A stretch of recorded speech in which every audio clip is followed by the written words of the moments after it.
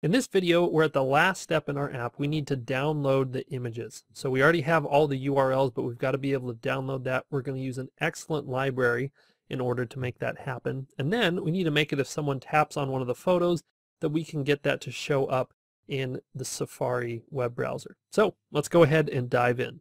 We're going to focus on downloading our images and getting them to show up in our app, and also making it so that if a user wants to select a particular image, they can go see where that tweet came from. So to get started, we have to download these images, and since we're using CocoaPods, we can find a great repository to help us download these images and even do some caching, which is really going to help our app. So let's go ahead and open up our browser. I'm going to go to cocoapods.org, and the project that I love is SDWebimage. There's lots of different projects out there in order to save and cache images, download images, whatnot. I really like SDWebimage, so up to you about which one that you'd like to choose, but I'm going to go with SDWebimage and go for version 4.3. So please do the same so that we're matching up there. I'm going to go back to my project, to my pod file, go ahead and paste that in. So now we have 2 pods here. As soon as you add a new pod, you need to save your pod file. We'll always close out of my project, then open up my terminal. I'm going to get to my project, capital Tweetgram, there we go, and I'm going to do my pod install. Nope, you got to spell it correctly. There we go, pod install. Great, now that's going and grabbing SDWebimage, and it's put it now as part of the project. So once that's in there, we can go back to Xcode, and we can open up Tweetgram. We'll now have access to this SDWebimage. So you might be wondering, well, what does this SDWebimage do? And basically, you can just give it UI image view and say, you know, you have a particular URL of something and you want it to download it, and it will go do it for you. It's really great. In fact, you can kind of just see an example here, imageview.set sd_set image. So pretty awesome that that's how simple it is. So first we need to import SDWebimage. So let's go do that. I'll copy that. Come back to the project here. This is inside of our collection view. We want to do it when we're loading up a collection view. So let's scroll to our collection view code. So right now in that cell, oh, I forgot it. Right now we're just importing SDWebimage. All right, so we'll do that, but then down here in the cell, rather than just making the background color blue, this is where we want to actually go and set the image. So we're going to still take this tweet image view rather than messing with the background color. First, let's go ahead and get the particular URL and convert it to a URL from a string. So let's do capital URL, and we are going to go do the initializer where it takes a string, and we want to pass it images URL and go get the object at indexPath.row. Great. So we'll go ahead and just do a little if-let here, because I believe that gives us back a URL optional. Let's confirm there. If we give it a string, yep, that's the case. So we're going to do an if-let URL be equal to this, and we'll do our opening little curly bracket and end it there. So if we're able to get this URL, then what we're going to do is refer back to our documentation. We want to do sd_set image. So we'll do our sd_set, and we're not getting the autocomplete. Let's go ahead and try building this project. Sometimes it can take a moment to implement the new stuff in there. So .sd_, there we go. Now we're getting all the good stuff. And we want to do a set image, and we've got a couple of options here. Let's go ahead and see what they look like. This one looks good. Look, it takes a URL object. It can even take a URL optional, so if we didn't want to run this whole if-let, in fact, maybe let's just go ahead and do that. That'll save us a little bit of code here if it's going to accept an optional anyways. So we'll do cell, and let's go ahead and pass it that URL. And then with the completion block, you could put something in here. I'm just going to go ahead and hit null. We don't need to do anything after that's all finished. So let's go ahead and do a build here. Make sure that Xcode's happy with everything. It looks good. So let's go ahead and give this a run and see what this looks like.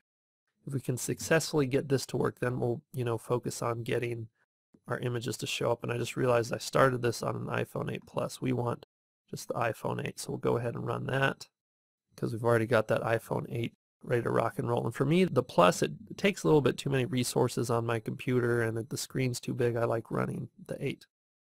So here comes the app, and it looks like, oh, we're getting a bit of an error here. Let's see, index out of range. Oh, that's because we have just set an arbitrary amount of collection views, right? So instead we need this to be images urls.count. Okay. Got to remember to replace the example code, or else we're going to run into issues like that. So here it comes, and we will log in here, authorize the app. Let's go ahead and open that up. And now that we've done that, a bit of disappointment here, and I'm just realizing the problem that we're having here is that we go about getting all these, images right from the API, everything, and right now we're printing them, but instead what we need to do is tell the collection view that it needs to reload its data. So we need to tell it, hey, there's new sources of information, so you need to go be aware of that. So add this collection view.reload data after you've processed all the JSON information. So we'll come back. Let's do our login. Authorize the app here. Yes, please open this up. And here comes the app. And we're not seeing anything. You'll notice we can scroll through, but we're not seeing any images, so we cannot start load of a task since it does not conform to ATS policy. So the issue that we're having here is that we're trying to download images that are not HTTPS. And so the question is, well, how can we go about fixing that? Well, if we go down to our file here where we're going and getting like the media URL and the expanded URL, we can actually fix this by getting one step further here. You can get the HTTPS version of the media files. So let's go ahead and do that, media_URL_HTTPS. We'll go ahead and run this one more time. Bit by bit, we're going to get there, and it's going to be a good moment when we finally get these images to load up. So let's go authorize the app, open that back up, and this time, whoa, look at that. We have some images showing up. How cool is that? So this is really great that we got these images to show up, but in order for this to kind of be complete, there's a couple of things that we want to focus on. So one, you can see there's kind of some weird stretching with some of the images, right, to make them all fit inside. I think we should do away with that. And also we need to make it that if we select one of these, it should go ahead and open up the tweet so that the user can see that. So image stretching, this is a quick fix for us. We've just got to, in our cell code here, we need to work on that image view. We're going to say cell.tweetImageView.content mode. And we're going to set this equal to a dot. And there's lots of different options that we can choose here. We can do like the scale to fit, scale to fill. And I like scale aspect fill because basically what this does is it says I'm not going to, change the scale of anything, make it some weird constraints, but I'm also going to fill up the whole box. And so this will be cropping off part of the image, but that will hopefully entice our user to go click on one of the images to see them in more detail. Okay, so we'll go ahead and put that there. The next thing is that if someone wants to go see what's at a particular tweet looks like, let's go ahead and set the code for when someone wants one of these. So let's go ahead and type out collection view here. We want the did select item at, and make sure you don't did deselect. We want did select. A lot of people make this mistake. You want the did select. Okay, so this code's going to be run whenever someone taps on one of these tweets and we want to go pull up the information. So kind of just like before, we want to be able to pull up a URL. So let's go ahead and copy this code. The difference here is that rather than pulling up the images URL, we want the tweets URL. Then once we have that URL, it's going to be opening up the tweet in Safari. So we're going to say UI application dot shared, and then on this we want to do a open, and this is where we pass in a URL, and you can do like some handlers and stuff like that. But look, it's looking for an actual URL, not an optional. So we are going to have to do an if let here, where we can go ahead and put this inside of curly brackets. Okay. So then we'll pass in our URL object. For the options, just go ahead and leave an empty dictionary there, and for the completion handler, we're going to put nil. We just are saying, hey, we just want this thing open. So with these two new changes, let's go ahead and hit run here. Let's see. Oh, if it's an empty dictionary, I've got to have my colon there. There we go. Okay, big moment here. This should be really good looking images, and it should open up to the correct location. So we'll go ahead and hit login. We'll now authorize our app. Okay, this will open us up. And look at that, we no longer have the stretching, right? These two guys, they put out great content, by the way, on Swift. Didn't stretch them at all. And let's go and see if we can go look at their particular tweet. So if we go ahead and click on this, look at that. It opened up Safari, and it's showing us, right, like they had a video here, and now it's ready to rock and roll with that video. So that's pretty cool. Now really just the last thing that's left here is we want to make it so that we can log out and essentially reset everything so that someone can come back and log in, right? Because if we go back to Tweetgram here, right, like let's say I wanted to log in with a different user or something like that. Well, we would want to go ahead and do that. So let's make a little bit of a change to our code so that when someone does log in, let's go find our login function. So login tab, let's go say the first thing that we want to do is we want to take that login button and change it.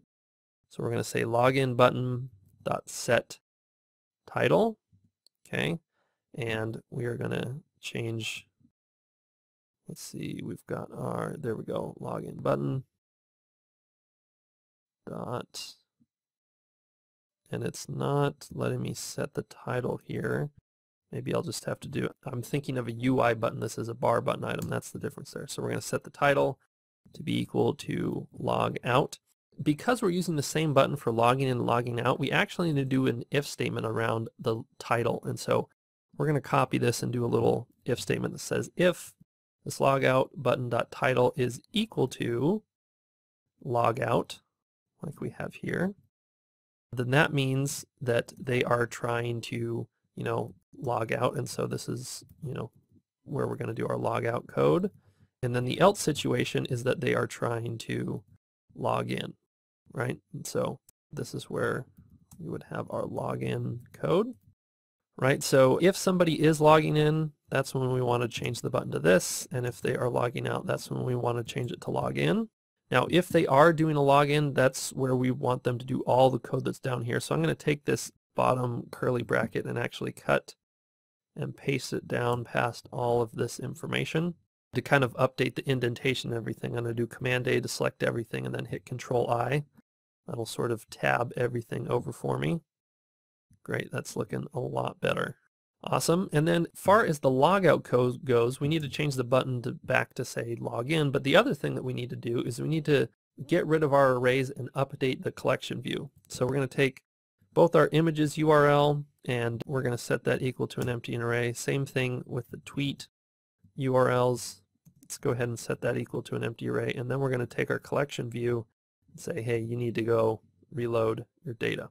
So let's go ahead and give this a test and see if this is it. If this works, this is a completed app for us. So go ahead and see this. All right, it's opening up fine. We'll go log in, and you can see just for a second there it said log out, so it should be saying that when we come back. I want this to open up Tweetgram. Boom, we're here. It's showing all of our images. You can still go, tap on something, right? That's pretty cool. I noticed one of my tweet images had come up here. I tweeted this guy after some March Madness game. And look at that, that shows up. That's pretty awesome. So that all looks good, and now let's say I want to log out. Boom, look, everything disappears, and I can go back and log in, and it's going to take me through the exact same process. Okay, so we have a completed app here. A few things to talk about, but we'll go ahead and talk about them here in the outro. So let's go ahead and talk about what we have learned in this section. We did cover a whole lot. So first, creating a collection view for the photos. You can see how you can create collection views and have those images downloaded into the custom cells that we created. Awesome stuff there. Next, we had that fully functional login and log out process at the end there. We added a little bit of polish to make that look great. We used SDWebimage in order to download and display those images back to the user, and we took advantage of caching, which is really great. Just means that, if a user already downloads that image and they see that URL again, it won't re-download, it will just use the same URL. And finally, we learned how to open tweets in the appropriate way.